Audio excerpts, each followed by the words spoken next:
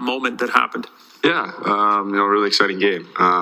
They had an amazing tournament, from start to finish, and I was able to watch, I think maybe half the game, and had to go to bed. So, but it was great.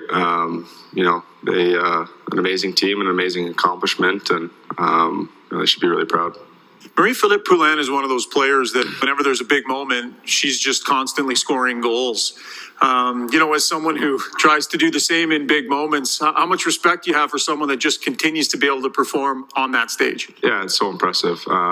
She's done it time and time again, and she did it again last night. So, it's an amazing accomplishment for her and for her team, and for all the women that played. It was really, really impressive from start to finish. If I can just double down on that, because you've been in those shoes where, it's a big gold medal game somewhere and everyone's looking at Connor McDavid to have a big game. And Poluin just does it 4 Olympics in a row. She doesn't just get a couple assists. She scores huge goals. Like, what's that take?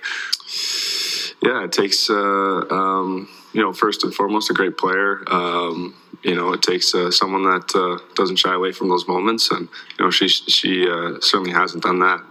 Like I said, she's done it time and time again. And, it's so impressive to see what she's done. Okay, so you haven't been able to go to the last 2 Olympics.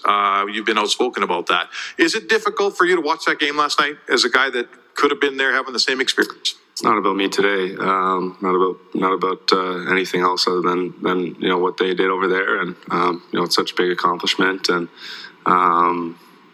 just as a Canadian, just really proud of what they did accomplish, and how well they performed.